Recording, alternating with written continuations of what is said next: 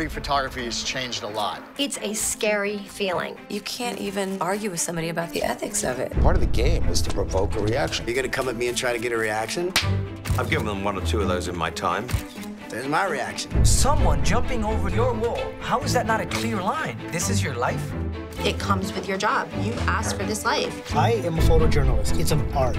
Anyone can get a camera. No way are they a journalist. They're not gonna stop.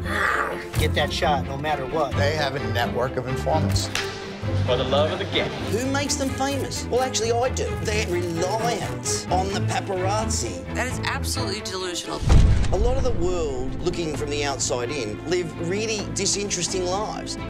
Our celebrity images are supposed to be seamless, but when those cracks open... She broke in front of all of our eyes. It's kind of dirty, but it's also fascinating. You just sit back and watch. It's probably not even true. And we'll read it. Still read it. Yeah. Historically, the American dream meant that anyone could come to America and through hard work could own a home and provide for their family. Now, the American dream is anyone who puts a video on YouTube can become famous. There are people out there now that are absolutely famous who don't work.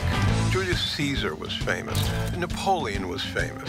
It had taken Napoleon a lifetime. It took Charlie Chaplin a month. The key is mass media. Television networks want ratings. Increasingly, the way to get that is to have an entertainment component.